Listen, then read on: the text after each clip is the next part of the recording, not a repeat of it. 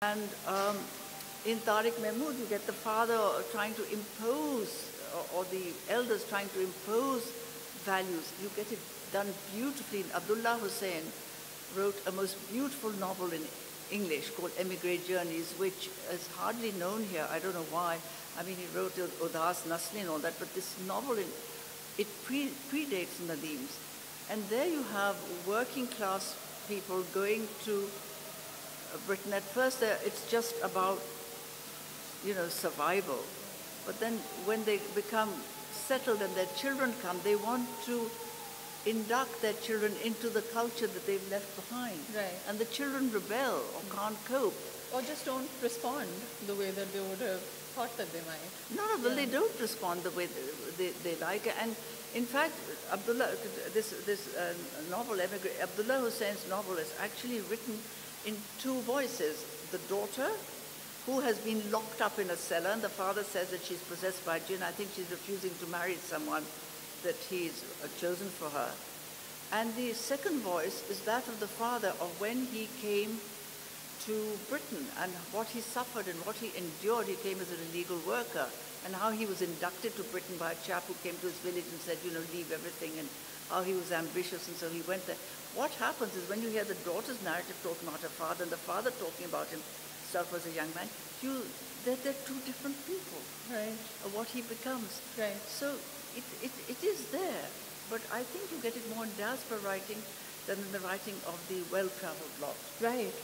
Now, Sadia, you have done work on African women writers beyond Leila as well. Have you found commonality, thematic commonality in terms of a concern with parenting, a concern with the mother-child relationship amongst other African women writers as well? Is it a dominant theme? Does it appear the way that it does, for instance, in Leila's fiction? There is this notion of motherhood which Leila talks about in Bird Summons, where we've been told that Moni was very ambitious and very, a handsome woman who kept her man waiting for some time before she said yes. And after becoming a mother, she sort of gives up on life. Yeah. So Leila, that particular line actually in that book, which says motherhood hadn't slaved her, but it dent her resolve, put her in her place. It sort of reminded me of Buchiya Macheta's The Joys of Motherhood. Because in The Joys of Motherhood, she was talking about the conflicts of the joys of motherhood, and she sort of questions or condemns the evolving form of collective identities which view women or value women only as producers. So I'm just thinking, since you were talking about the loss and first, second generation loss, is it because that was a big connection for me between your work and Emma Cheta's The Joys of Motherhood, and it just came to my head while I was reading it, because many African women writers, they've started questioning this institution of motherhood, because the idea, I don't remember the exact name of the author, but I think Adrienne Kennedy at one point, her son asked her, she asked her son, is it possible to love someone 24/7? And she said no. And the son said no. And she said, why do you expect mothers to love you all the time? So I'm just thinking, is it because the child was not well, or you're also trying to deconstruct this entire notion of this supreme mother and this undying and, sort of love, which puts huge pressure on women? The lady in the book, her name is Moni. Her first baby is severely disabled, and so it's a shock for her, of course, and she has to really, requires a lot of care, a lot of physical care, and so she finds herself completely, submerged in this. She used to be a successful banker. She was, a career woman, and then now she's completely overwhelmed by the demands of this disabled child. She's also fiercely protective of horrified that her husband doesn't even say the name of the son. He can't bring himself to name him. He calls him just the boy. And she's under pressure from her husband and from her family to have more children. You know, so their attitude is that, okay, you gave birth to a disabled son, you know, he can't be cured, so let's just put him aside and you move on and have other children. And she's resenting that, you know, because she's devoted to her son. And she feels a satisfaction in looking after him. She feels that when the doctors say to her, oh, you're a good mom, you know, she feels happy, she feels proud. She feels that she's achieved something. And there's a kind of irony to that someone like her who's so intelligent, who's got her MBA and everything, that she finds so much fulfillment in being told that you're a good mom. So it's not really about, I don't think I was making a point about the expectation, just exploring the natural feeling that a woman would have if she is in this situation, especially in our cultures and the way disabled people are treated in our cultures, very poorly. And this makes Moni love Britain. This is the side of her that makes her want to stay in Britain forever, because, you know, there's respect for her son, you know, there's care, that he's going to go to a school, and the husband wants her to, you know, come with him to Saudi Arabia and have more children and just, you know, move on. And she's like, she doesn't want to move on. So she's kind of conflicted in that way. Right, and this was just fascinating because on the one hand we have this representation in other stories and books of the immigrant parents, as we'd said earlier, dealing with the disappointment of their children, not listening to them, not following the path that they want. And over here we have a parent who would do anything to stay in Britain because the needs of her child will only ever be met properly over there. So just sort of, you know, demonstrating the various influences and things which affect these people. We have very little time actually. Okay, so I just wanted just on this subject, because I had done some volunteer work at a special education school. I thought the treatment of the special child, of the child with cerebral, the relationship with the mother, her treatment of him, the family conflict, the fact that, you know, her own family, or someone even suggested it was her fault. It was beautifully done. I really like this, really the treatment of the child and the mother. It was beautifully. I mean, the book is a beautiful book actually, but sorry. Yeah. So very quickly now, there were a couple of other things which I wanted to discuss, but we won't have time for them. I just wanted to also commend you for the way that you have created these women characters as allies. And that's something which I've noticed across a lot of your other fiction as well, that the women are not necessarily propped up in opposition to each other. They're not necessarily trying to cut each other down. In many different stories, you've got the mother and the daughter who tries to understand the mother's perspective, the sister who tries to understand her sister's perspective, etc. And in this book also, they fight, but they're basically on each other's side, which is very, very good to see. Was that something that you consciously worked into your fiction? Or again, do you feel you're, as a woman writer, perhaps, that came in more? I believe in the sisterhood. I believe that we do support each other. We right. do support each other. Right. Yeah, I think we're good at that. Right. I don't have any sisters myself, so I don't know what it's like to have a sister.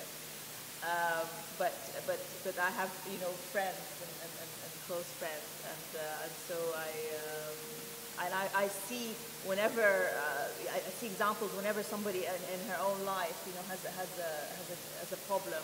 There is a kind of, the women do rally around and we do kind of support each other. Right, absolutely. And Sadia, just very quickly going back to what you were saying about women and faith, I want to connect that to this idea of, so in faith-based societies particularly, women would often play the role of enforcing a particular following of the faith.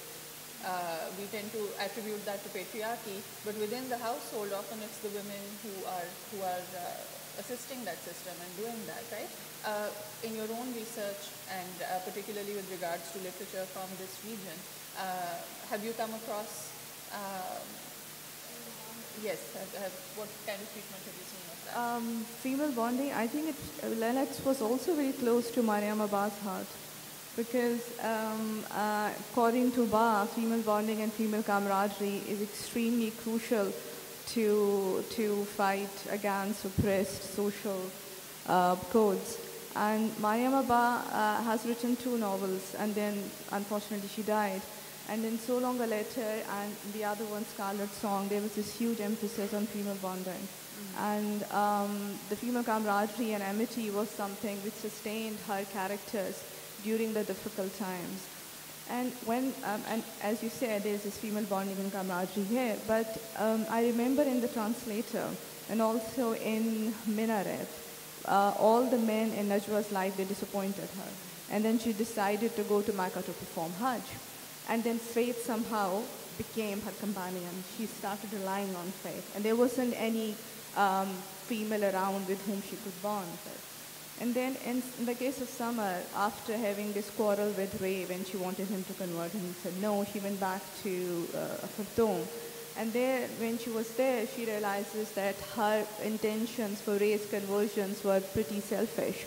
But even then, she kept on praying for him for his sake. So here, faith also became a companion for Summer.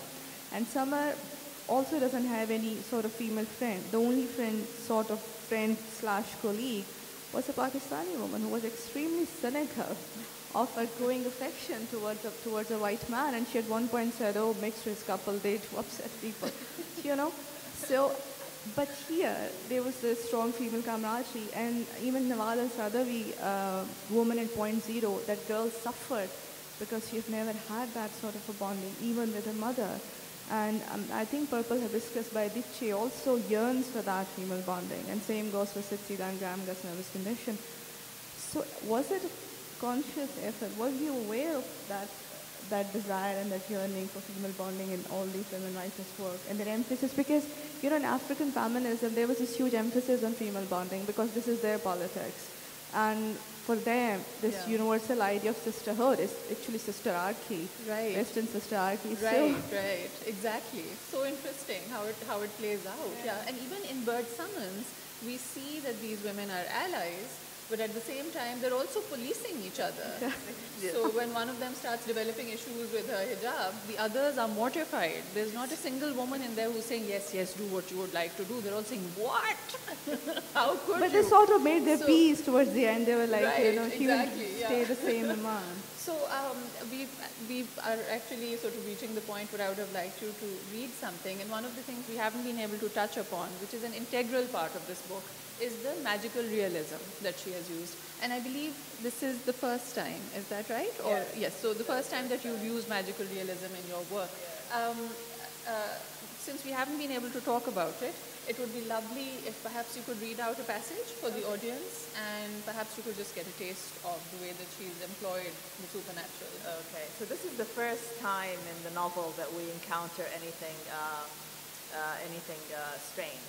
So this is the novel moves between the characters of the 3 women, but this part relates to the youngest character, who's called Iman. Later, lying in her narrow bed underneath the open window, Iman could see the night sky. It would never be completely dark. They were too far north for that. Instead, pink twilight glowed over the western horizon. There were clouds that looked round and full like candy floss, and ones that were as flat as milk stains. Low streaks of light touched the ground, as if there would never be a deep, dark night. In the east, there was a crescent, low, orange, and perfect. The stars were distant, much more distant than she could remember seeing before. Back home, her family slept outdoors in the summer and indoors in the winter. The desert gave them scorching heat and bitter cold. Hers were a hardy people, able to adjust and pickle and organize. But it was not memories of home that Iman embraced, not memories of walks along the Euphrates or vendors grilling grilled corn. Instead, Her ears caught the sound of wings, a rustle of movement, sounds that were at first gentle but then became distinct. Through the window, a shy creature hesitated, asked permission to come in and speak to her. I am dreaming, she thought. I am dreaming, and this is a good dream. The creature was a bird, but it belonged to the night. The creature could be a bat, but it had feathers. It spoke a language that she could understand. It knew her from long ago. It had traveled with her all those miles, never left her side, was always there, but only here in this special place could it make itself known. Yet it was not entirely visible, not exactly, for when she looked at it directly, it disappeared. She had to pretend she was looking in another direction or at something else for the orange, black, and white to materialize again. But this was not a problem. Iman wanted to listen to it and talk to it more than she wanted to look at it. The creature had a name. Hupi, it said, named after the bird in the Quran. You are too big for a hupi, said Iman. You are fat. She was not afraid to tease it. He said, you are bigger than me, but I know more. I can find hidden sources of water. You are stronger, but I have flown further. I have seen east and west, north and south, inhuman creatures that trail purple clouds, remote forests, trapped people, animals as big as giants, humans as small as clowns. I've seen surplus building and tearing down. At times, I've seen nothing because in some places there was nothing alive. But all things submit to the rule of time. We can't stop it moving. It pulls us forward. It takes us away. There is no escape. I'm here to warn you, do not stay here in this cottage at this loch for too long. Oh, I love it here, she said. A room all to myself and the cupboard full of clothes. I don't want to leave. This is not a destination, but a stage, he said. The stage of consequence, where what you do and what you want and what you secretly think will take a tangible shape. Things you will see and experience. Leave before this happens. Continue. We are going, Iman said, to visit Lady Evelyn's grave, the three of us. Only one of you will get there, the Hupi said, the one who is least distracted, the one who has learnt that to keep going, it's best not to look right or left. This confused her, and she started asking why, how come, how did he know? When she got no reply, she wanted to know which one of them it would be, Moni, Salma herself, which one of them would visit that difficult-to-reach place. Say Iman, she begged. Say Iman, she begged. How nice. Thank you. And this is before they go to the grave, obviously, when they're at the middle spot where they stop for a few days. We have 15 minutes, a little less than 15 minutes. Were you able to give so we'll be opening this up to the question and answer session, and to save time we requested people to tell us in advance that they wanted to know. There's someone behind the pillar who I cannot see who wants to ask a question. And could you please identify who you'd like to ask the question of? Is it Leila or one of the others? Hi, how are you? I'm very glad seeing you here because I read all of your books, and this one I'm just started reading it today, and it's great being you here. And my question is that you used the term, the bird, the creature in it, the magic realism, the use of this bird, and I guess that as if the use of this bird in the novel is creating a kind of a question, compelling the characters to question the balance between faith and femininity. And as I felt in your other fictions as well, that the way you take and make your characters to question the balance between faith and femininity and loyalty and love and sacrifice and these emotions. So is it really a conscious thing you do, and how do you bring Islam as the always the thematic thing in the center of your novels? And how do you think that Islam as becoming the part of your fiction enables you to bring your fiction a more place in the Western, the reading? So, is it something like you take the Islam and you take the term faith in your fiction? So, I'm just curious to know that do you do it consciously all the time, the way the faith in Islam and how does you experience this? Okay.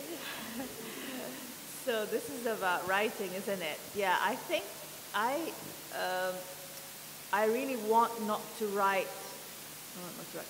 I want to be writing in a way that I'm not looking over my shoulder. So that I don't want to be self-conscious. I don't want the writing to be self-conscious. I see that, with other writers, and it's something that I don't want to see it in my own work. So I try as much as possible to have everything feel natural, to have everything feel kind of organic, that it comes from the characters, from the situation. It's not sort of added in. It's not. There's no strain involved in it.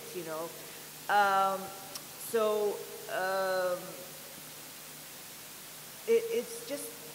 So to me, if it's not natural, then I wouldn't feel like I would think it's wrong to write it, that it's not right. So I'm not really bringing together. I'm not forcing together two things that and putting them together just to create an opposition. I wanted to have a natural. I don't know if I'm answering your question in that way, but in a way I've started. For example, I could have had the three women, not all of them Muslim, or not all of them practicing Muslims. I could have had them, different in that way, and then there would have been a conflict or a clash between that. But I felt that would be artificial. Why would they be together? I wanted them to be all, because I thought that would be more natural, that they're all, that they're all Muslims, that they're all friends, that they're all, and that would give us a deeper conversation, rather than have someone represent, that a very liberal point of view, and the other person represents a very conservative view, and they kind of like have these conversations, which they're great when they're read in a non-fiction piece or in an opinion piece. But to me, like fiction should go a deeper level, and so that's kind of how I do it, I suppose. Yeah. Great. There was someone on that side who wanted the mic. Okay, you've given one. Okay.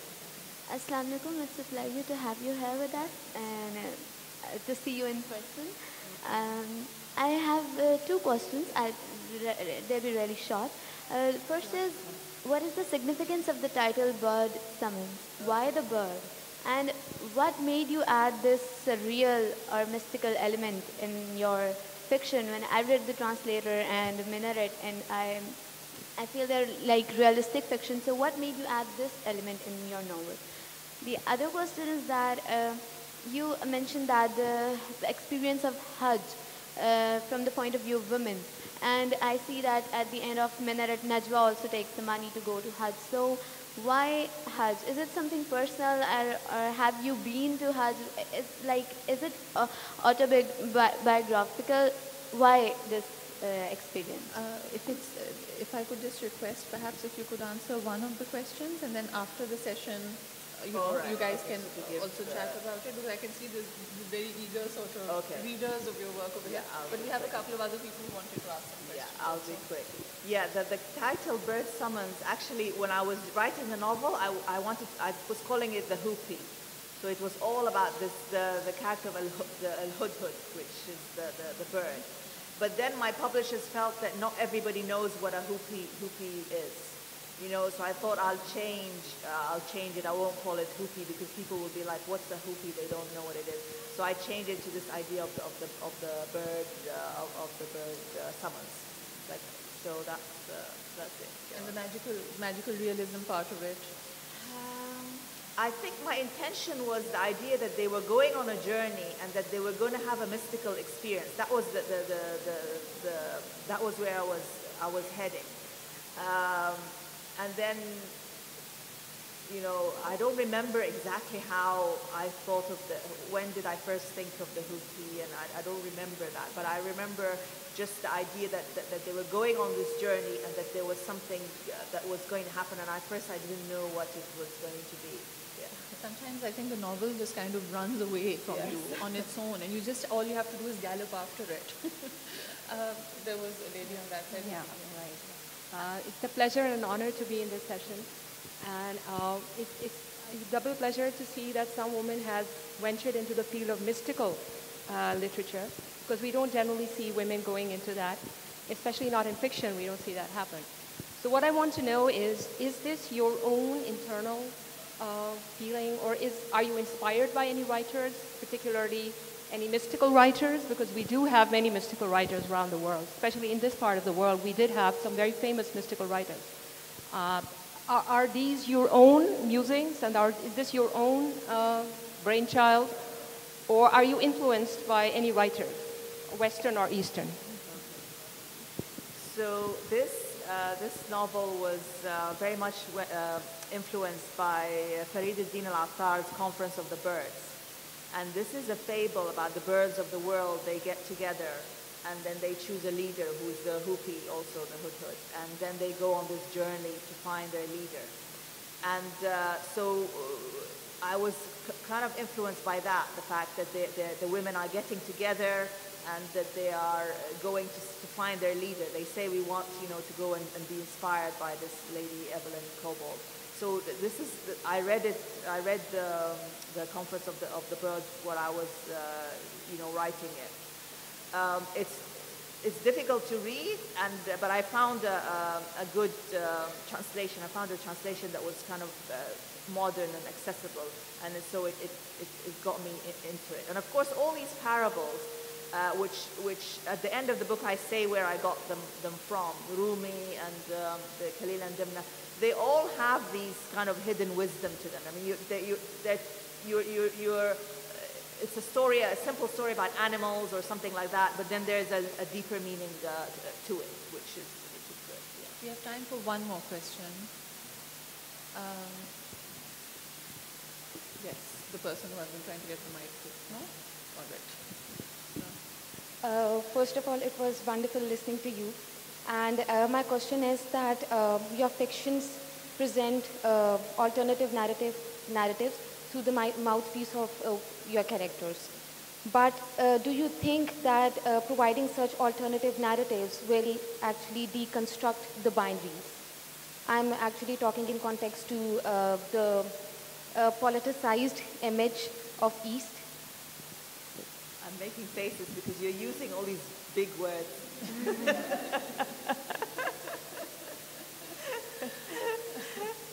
Okay. So how will you comment upon it? Maybe. I mean, I know that most of the writers, especially, they are presenting, especially the South Asian writers as they are emerging, they are presenting alternative narratives. But on the other hand, the politics of representation, the technique which is employed by West, it is also very strong. So how to combat with such technique? Okay, yeah, so let's talk about this business of representation. Yes, this is problematic because you sit there in the West. I sit there in Scotland, for example, and I am writing about a culture which is not the culture I'm living surrounded by.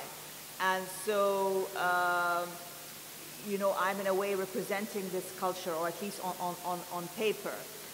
And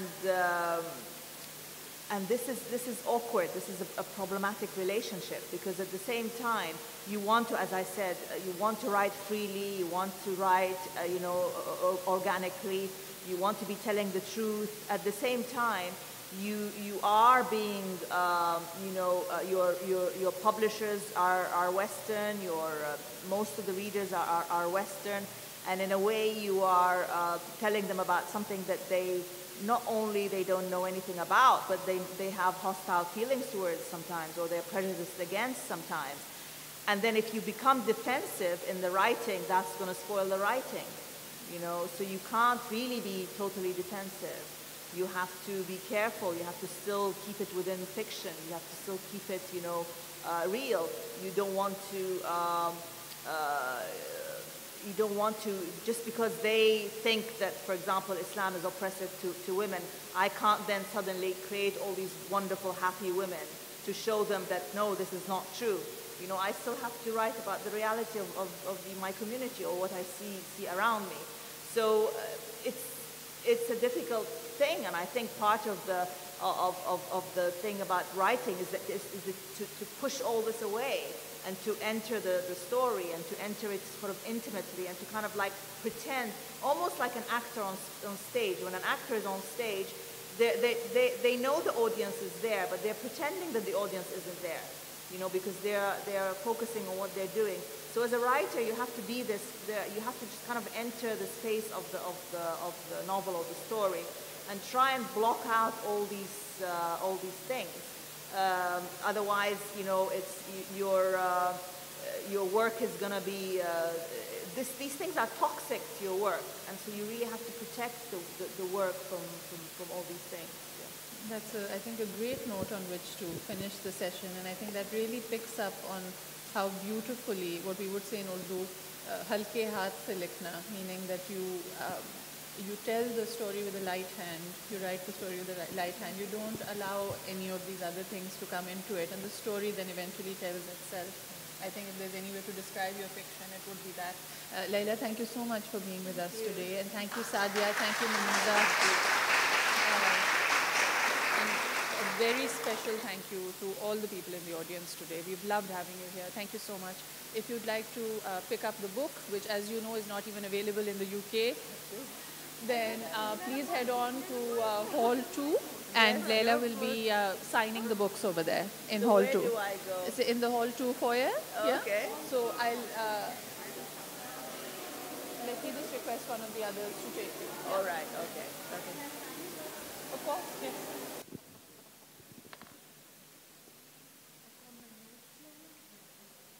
Should I start? Yeah. We're just a little bit short of 6 p.m., but I think we've got more than enough people here. It's so lovely to see all of you over here. A very warm welcome, and Aslam alaikum. Thank you. Our session today is, as you know, a book launch of this title called Bird Summons, which is by Leila Aboulela, the author who is sitting in the middle. I'll start with introductions, just so that the audience gets to know a little bit about the three people who are on our panel today. But first, I'm the moderator. My name is Afia Aslam, and I represent Desi Writers Lounge, which is a platform for new writers from South Asia. So let me start with the star of the evening, which is the author. So Leila Aboulela was born in Cairo, yes, and then grew up in Khartoum, went to university over there as well, and then after that eventually shifted to Aberdeen. So a very interesting and very diverse heritage herself, which has translated into her fiction. She's been longlisted for the Orange Prize, shortlisted for the Commonwealth Writers' Prize, and has won numerous prizes for her fiction, which includes novels and short stories. And one of the most prestigious prizes has been the Cain Prize, and then many others as well. Leila often writes about the Muslim experience in Britain, and particularly Muslim women tend to be at the center of her stories. Next to me we have Muneeza Shamsie. Muneeza is a Pakistani writer, critic, literary journalist, editor, bunch of different hats that she wears. She's author of a literary history, which is called Hybrid Tapestries, the Development of Pakistani English Literature, and is the bibliographic representative of the Journal of Commonwealth Literature. Thank you for being here, Muneeza. And last we have, but not the least by any stretch of the imagination, we have Sadia Zulfiqar. Sadia is an academic. She teaches women's writing, post-colonial literature, and African-American literature at the Lahore College for Women University. She has worked on Leila's fiction as a researcher in several capacities. I can see her students in the audience who are nodding and smiling while I'm saying that. She has written about her, I think, in her thesis also you'd mentioned, Sadia, and then eventually in various other volumes that she's edited and she's written on. Her monograph, African Women Writers and the Politics of Gender, was published in 2016. So the book that we are here to discuss primarily is Bird Summons, which is the new novel by Leila Aboulela, and I should mention that the UK release date for this is 7th of March. So we're all very lucky that we, at the end of February, are being able to buy this book over here, which I think kind of feels good. Thank you for making sure that that was possible.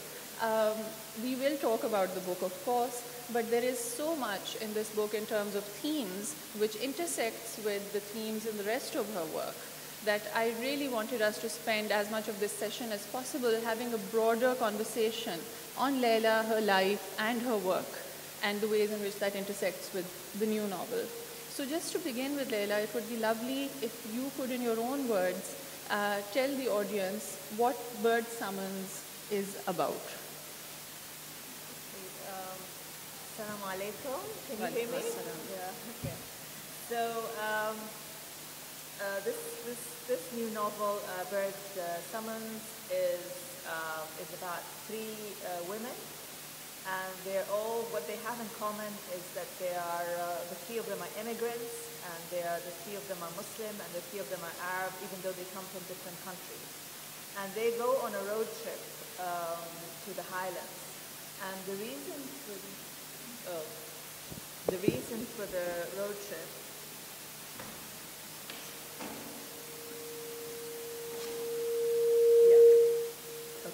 The reason for the road trip is that they want to visit the grave of a real lady, and this is a real person, called Lady Evelyn Cobold. And Lady Evelyn Cobold in the 1960s went and did a pilgrimage to Mecca. She went on Hajj. And she was a Muslim convert. She converted to Islam. And she was, of course, a very unusual person. And she's counted as the first European woman to perform the pilgrimage, to go on Hajj. And she wrote about it. She came back and she wrote a book called Pilgrimage to Mecca. And the book is important because it shows the pilgrimage at a certain time when she did it. And it shows, she actually died in the 1960s, and she went on pilgrimage in the 30s, in the 1930s. And it shows her experience from a woman's point of view. And there's not many women who have written about the Hajj, or we don't know many women who have written about the Hajj. Most of the literature we have is about men. So this is what made Lady Evelyn Cobold special. And so these three women, for whom Britain is not their real home, the idea is that they were going to go and visit the mother of Scottish Islam, and to visit her grave and to read Fatiha at her grave. And the three women each have a problem. They each have personal issues with their lives. They're also very different because one of them is in her 40s, one is in her 30s, and one is in her 20s. So they've got different age groups. And then once they start off this journey, they stop somewhere near a monastery, and this is when the novel starts to become to have some magic realism elements to it. And what happens is that one of the women encounters a bird, a hoopy bird, who tells her stories, and in general things start to become a little bit strange at that point in the novel. So that's what the book is about, and I'm happy to be here in Lahore for the first time. It's my first visit to Pakistan. It's my very first time to talk about the book to readers. So I will always remember this. I feel that Lahore has kind of a mystical atmosphere, I would say. It's very, very special. I don't know what it's like for you to live like this all the time. You're lucky. I don't know whether you feel it around you all the time, but I feel it coming from somewhere else. It does have this kind of like, not peaceful, but kind of like it soothes you down a little bit, you know, and it's a nice feeling, yeah. I think it's our pleasure to have you here in Lahore, Leila, and I hope that this is the first but not the last time that you will continue to come. Right. So moving on now that you know about the basic premise of the book, which is a very interesting one about this pilgrimage that these three women make to the grave of someone who none of them knew personally. Yeah. You mentioned how three women are very different from each other, and the only thing that really connects them is that they're all members of an Arabic-speaking Muslim Women's Association, right? And the trip is actually supposed to be planned. This pilgrimage is supposed to be planned for all the members of that association. You also mentioned that all three of them are immigrants. So I think it would be great to start this conversation, to kick it off with a discussion on immigration, something which I feel has been personally very relevant to you. You yourself are an immigrant, and a lot of your fiction has drawn, I think, on your own personal experiences as well. Would you be able to talk a little bit more about that? In a way, take it back to the beginning, when you first moved to Aberdeen, and what your experience was like as an immigrant, and how you started the process of writing fiction after you moved there. Okay. Well, I had grown up in Khartoum, in the capital of Sudan, and I studied statistics. And my mother actually is a demographer. She's the first woman demographer in Sudan. And the plan was that I was going to go to London to the LSE. I was going to get a PhD in statistics, and I was going to go back to Sudan and teach the statistics. But this didn't work out. My life went in a completely different direction. First of all, I couldn't get the PhD because PhD are very difficult to get. So everyone who has one should feel very proud. So I just didn't make it. And also my husband's work took him to Aberdeen, to Scotland. And so I suddenly found myself, you know, stuck at home with little children, no support from an extended family. I was pretty miserable, homesick, and all that. But I've always loved reading. And being in the UK meant, you know, a public library, and I could read. So I started to read a lot. And then I thought, well, maybe I could write something. And I started writing, and I joined the creative writing group at the University of Aberdeen. It was like an evening class open to the public. And it stayed at the level of a hobby, but then you know, things picked up and people started to encourage me, and so I continued, and then I got published. So I was really starting to write to express the feelings of homesickness and the challenges of being an immigrant, and that kind of stayed a theme with me. So even though I went from book to book, I still carried with me the theme of the outsider, the person who's moved to a different place, which they're having trouble to settle in. So Muneeza, just kind of trying to bridge the personal experience of the going to Britain, grappling with identity issues, and how that and trying to bridge that with her work. You've also had your own time that you've spent in Britain, growing up over there, yes. And you're seeing the themes that come repeatedly in Leila's fiction, which are about these issues. Immigrants in Britain who are dealing with identity issues.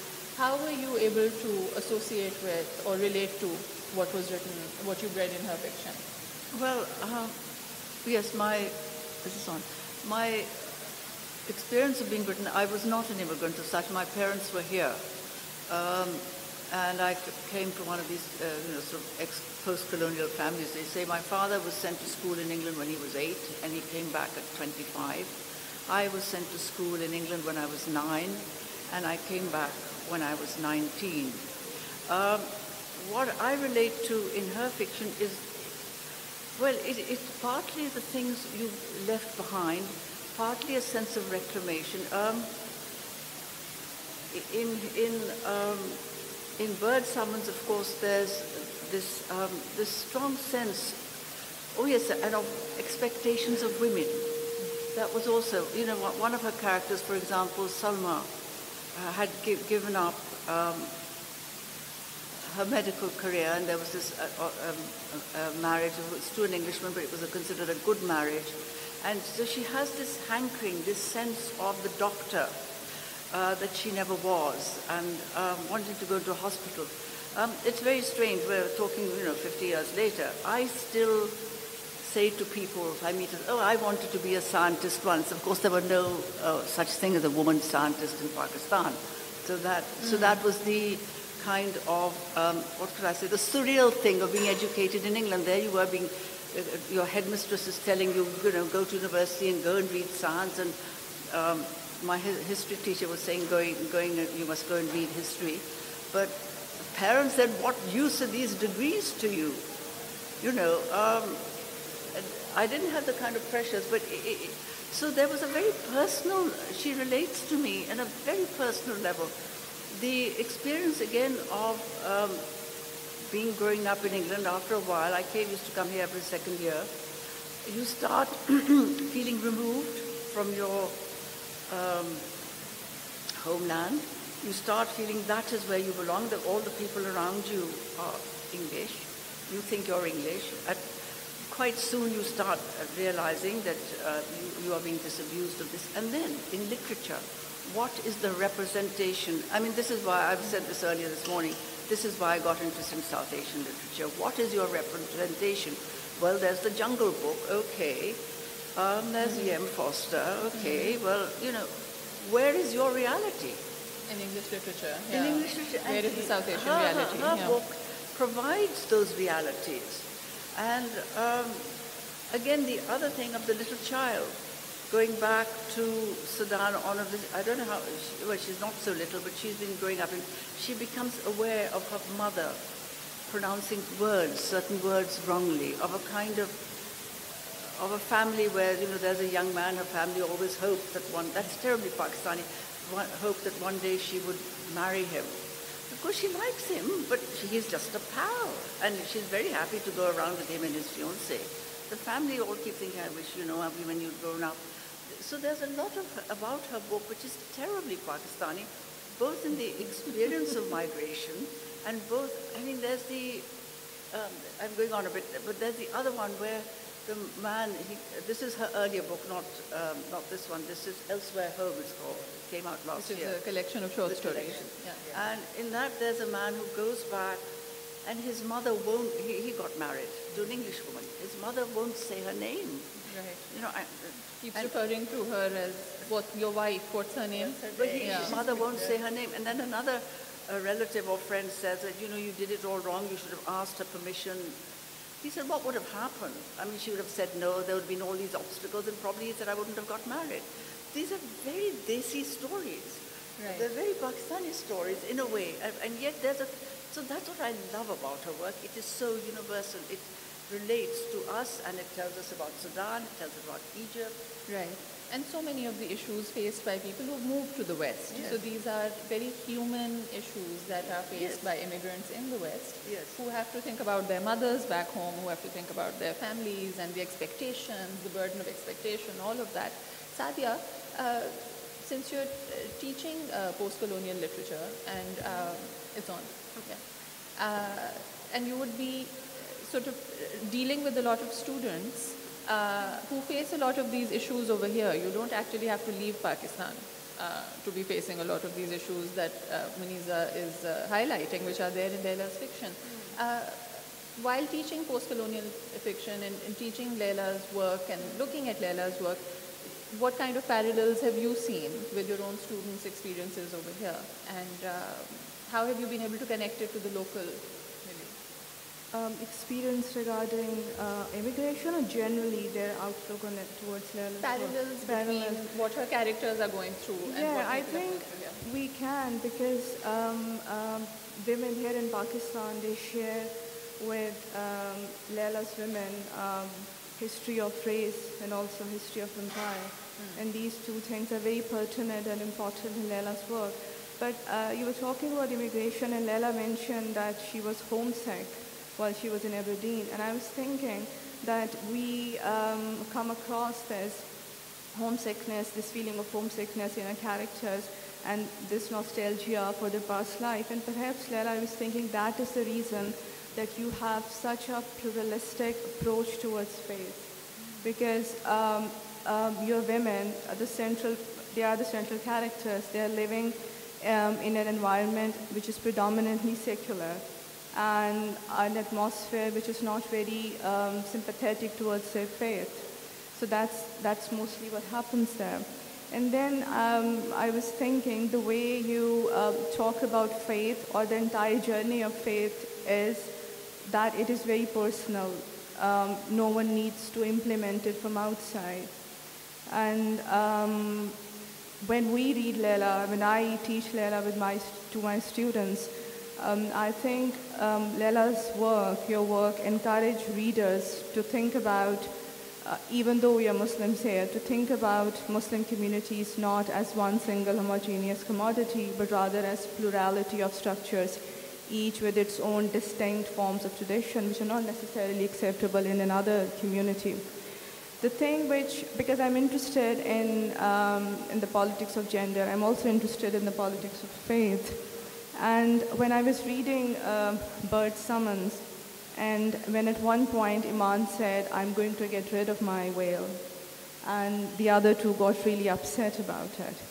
But then towards the end, they somehow made peace with it. And while I was reading it, it reminded me of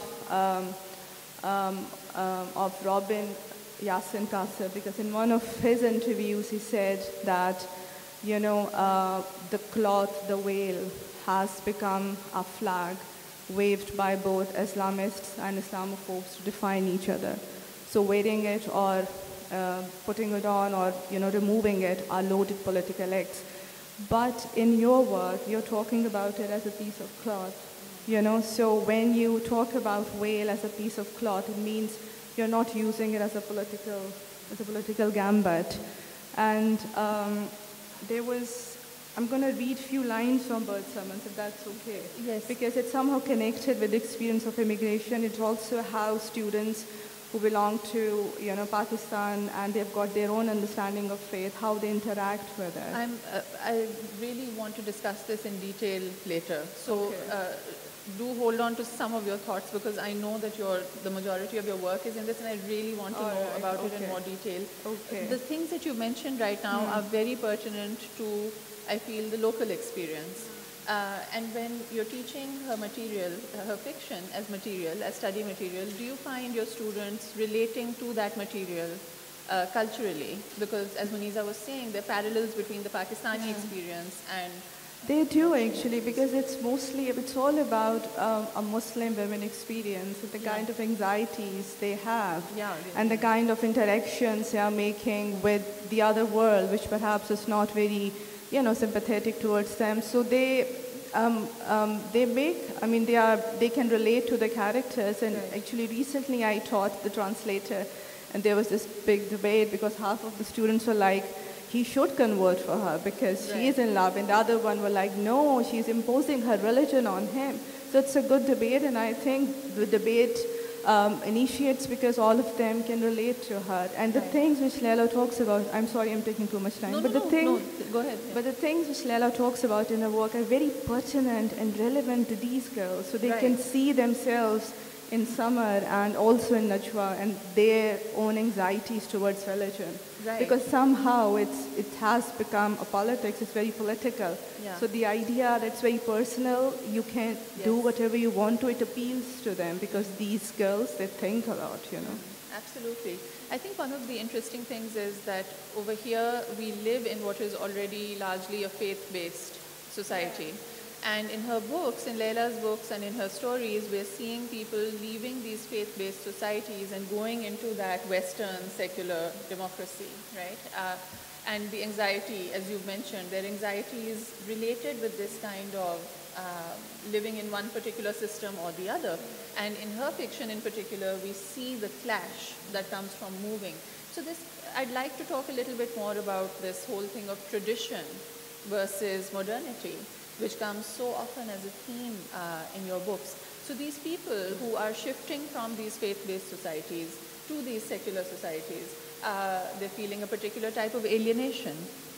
Another thing which I think is very interesting to see is that they're feeling a particular type of disappointment. And a lot of diaspora literature will harp on about nostalgia. It will harp on about remembering what was, where you came from, often making it out to be better than perhaps it even was. But this particular angle of disappointment, okay, this is something which I find you've dealt with beautifully in your work. And I wonder whether, have you consciously tried to engage with that idea in your fiction, or is it something that has just come naturally? Well, I think that if you grow up in a Muslim country, and I did, I grew up in Sudan, in a Muslim country. My family were liberal. I would describe them as being liberal, but maybe socially conservative. But at the same time, you know, religion was all around. And even today I was earlier in the British Council, and I noticed how some of the students there, or They're enjoying the talk. Okay, when they open the door then. So they were praying on the grass, you know, separately. It was just the time to pray, and so they prayed. And it was just natural. It's there. It's in the background, you know. And they're not. If you're going to the British Council to use the library, you're not a strict, very sort of conservative Muslim, are you? Or you wouldn't be there. So they're the type of people. So it's an ordinary thing, and I don't think they would have described themselves as being particularly religious. But they're just praying. It feels natural to them. And so I grew up with this in Sudan. I mean, around me, I hear the azan, you know, and people are praying and people are making wudu. And then when I moved to the UK, it was like, it took me a long time to realize that this was absent. This wasn't there anymore. I had taken it for granted. And I think we all do if we grow up in a Muslim country. We take the faith for granted. It's something that is just there, and maybe a lot of us are also complaining that there's too much of it, you know. So it's really something that we just think, oh, it's there. If I die now, oh well, they're going to wash me and bury me in a Muslim graveyard. But I was in the West. There were many times when I was frightened, and I thought, well, if I die now, you know, what if nobody knows that I'm a Muslim, and what will happen to me? And it made me anxious, as you say, these kind of anxieties. And so it's a human thing that we don't appreciate something until we lose it. You know, we take things for granted. It's there. Every day we get up, the sun is there, or we have our health, and we, you know, expect it to go on forever. So I think that what I benefited from immigrating is that I learned not to take it for granted. I learned that it was something that was special, you know, and so this, you know, when writing about it, I feel then that it is something special that needs to be written about, that needs to be sort of like highlighted in a way, because you know, it could just easily be taken. It can be easily taken for granted, and also the shock for me, because even though I had gone to a convent school in Sudan, which is quite common because the Catholic schools are very good, and so this was a private girls' Catholic school. So I was taught by nuns, and many of my friends were Christian, and I was comfortable with that, and I knew that they went to church, and you know, they had their own faith.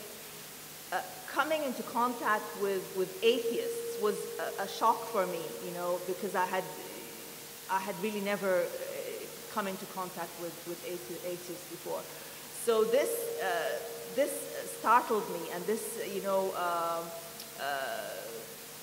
made me kind of like also think about myself and think about the idea of faith, and also think, of course, the question, of course, that you face when you talk to somebody who's an atheist is they say to you, you're a Muslim because you were brought up a Muslim. You know, if you had been brought up a Hindu, if you had been brought up by atheist parents, you would have become an atheist. And the answer to this question is this: yes, of course, that's probably true. And of course, that throws you because you realize then that all this is just it's just an accident of birth, or is it I then have to find my own way towards it and make it not just I'm like that just because I was born like that. So I think with the immigration, I think a lot of people feel it, that there's gains and losses. I mean, people do